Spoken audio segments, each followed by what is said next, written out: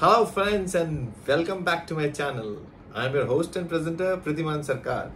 Today I'm going to talk to you in this episode about the Chinese intrusion into the airspace. And the title of today's topic is Chinese Air Force fighter jet violates Indian airspace. India in retaliatory mode. Now the continuous provocation of the Chinese in the Indian territory has been increasing. The provocation on the ground in Ladakh and in the Sikkim region.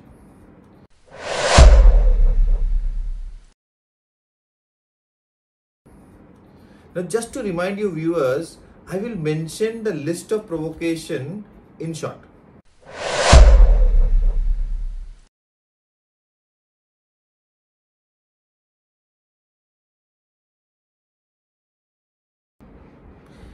As you see, dear friends, the list is long. I mentioned them in bullet points so that you understand the real quantum of provocation. And what does this provocation mean?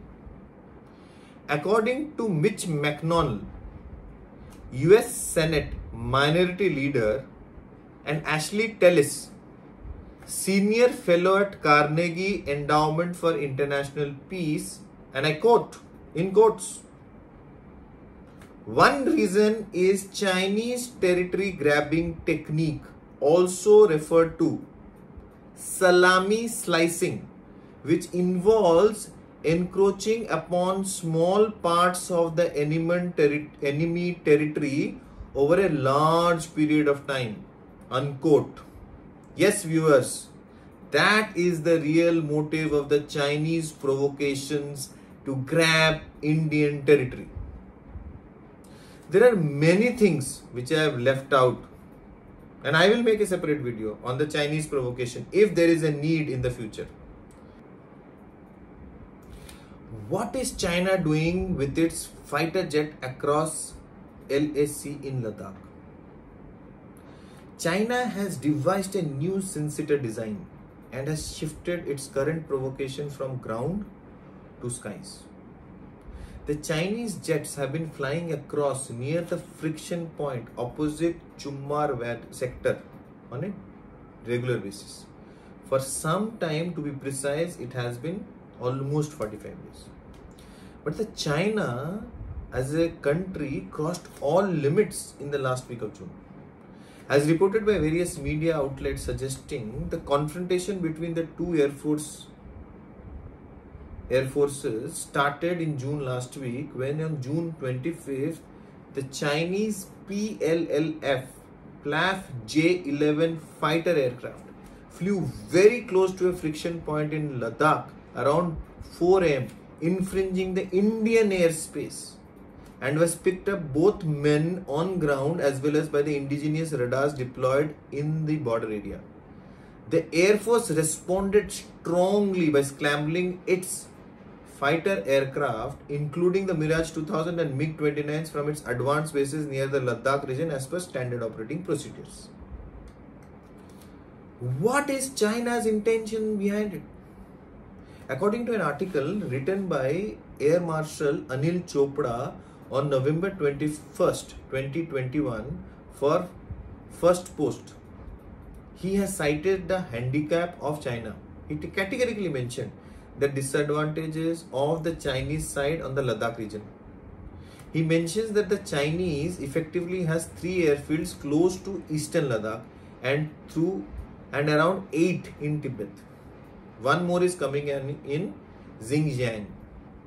They are trying to upgrade the infrastructure but have disadvantage of very high altitude. The Chinese state-controlled media handles are releasing about the new aerial platforms and technology that are being developed by them. But on the contrary, the Indian Air Force is fairly placed against the People's Liberation Army's Air Force, which is PLAF, in this area. Therefore, China is flying low near the LAC to gather information about the Indian side regarding the infrastructure development, the army and the air force deployment, which can be challenging to the Chinese side if they try any kind of misadventure. Why is India in a retaliatory mode? Enough is enough. The Chinese aerial maneuvers have become too much and has spread across the region now. Chinese moves are becoming bolder by the day. Recently, China has repeatedly made large-scale aerial incursions over a small island nation of Taiwan. So Taiwan is capable enough to handle the situation, but it is still a violation of the nation's territorial integrity. Likewise, in a bizarre aerial encounter between two belligerent aircraft, an Australian P-8 maritime reconnaissance aircraft was tailed by Chinese J-16 combat plane. The Chinese jet had released chaff or flares into the flight path of the P-8, resulting in engine ingestion. If that wasn't enough, the Canadian CP-140 Aurora patrol aircraft had a hostile interaction with another Chinese J-16, while in another incident, a US or the United States C-130 aircraft encountered a confrontational Chinese Su-30. All these maneuvers by the Chinese Air Force over the last few months suggest that China is in an aggressive mood and India cannot afford to sit back and just watch. This is confirmed through a report published by the Indian news agency ANI, where the Indian Air Force Chief, the Air Force Chief Marshal Vivek Ramchaudhary had stated, and I quote, in quotes, "Whenever we find that the Chinese aircraft or remotely piloted system RPAS are coming a little close to the line of actual control LSE, we take appropriate measures by scrambling our fighters or putting our systems on high alert. This has deterred them to quite an extent." Unquote. This means China will get back strongly if it continues its provocation, and this comes from highest officer of the Indian Air Force. What can India do to deal with China? As per information available in public domain, 2 of Rafale 12 Sukhoi 30 MKI aircraft, 4 MiG-21 Bison, and 3 each of MiG-29 and Mirage 2000, 6 of Jaguar, 2 of LCA are positioned to negotiate the Chinese. The Rafale aircraft is clearly superior to China's J-10, J-11 and C-27 fighter jets. Armed with long-range Meteor and Mika beyond visual range BVR air-to-air missiles, the Rafale fighters are expected to pose a significant threat to the Chinese aerial assets. Moreover, China has a good chain of integrated radars to support the network-centric offensive and defensive operations. Indian Air Force's legacy surface-to-surface missile like the SAM-3 Pichora and SAM-8 OSA-AK are upgraded and is being upgraded further.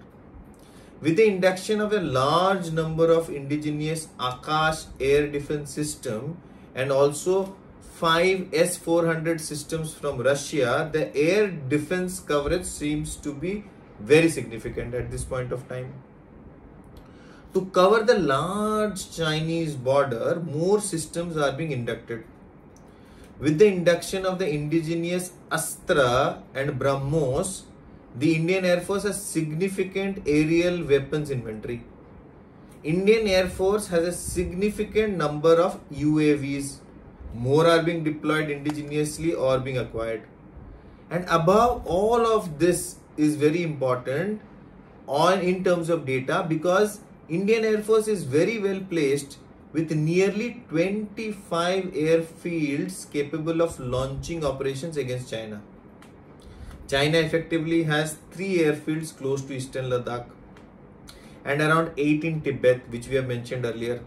One more is coming up in Xinjiang. They are trying to upgrade the infrastructure but have a disadvantage of very high altitude, which has been mentioned by one of the prominent defense analysts and a previous officer.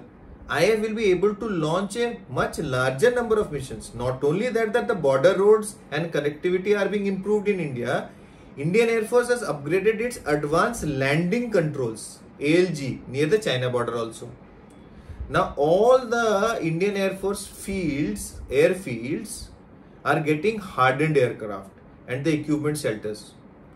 Now Indian Air Force has now significant number of Sukhoi 30, MKI squadrons facing China. Also the new acquisition like Rafale C-130J, Chinook and Apache aircrafts, basically Apache aircrafts are nothing but helicopters, have been located in the eastern region.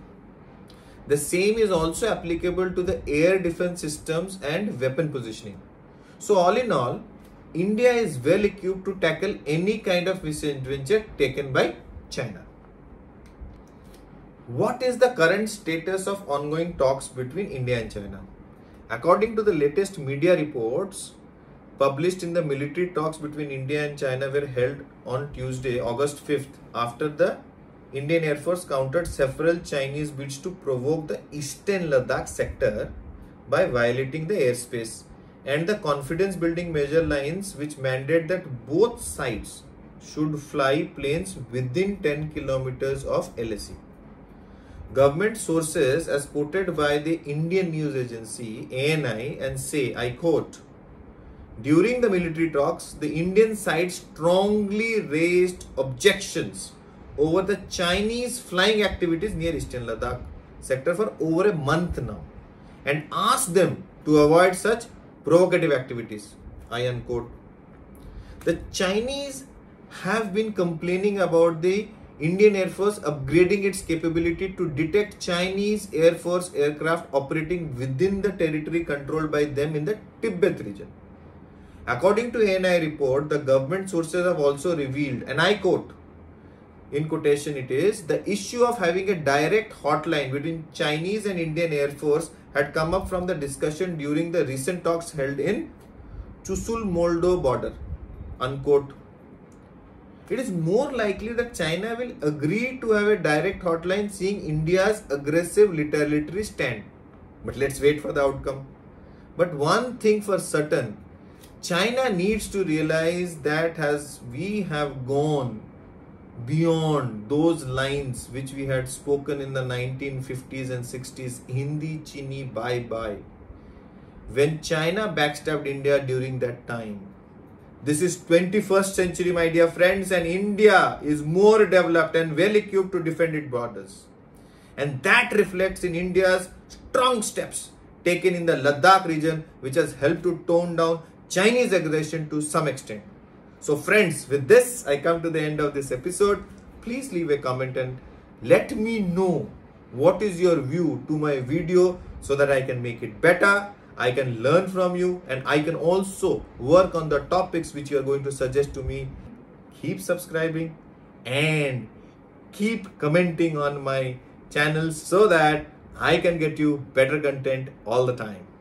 You have a good day ahead and take care and bye-bye.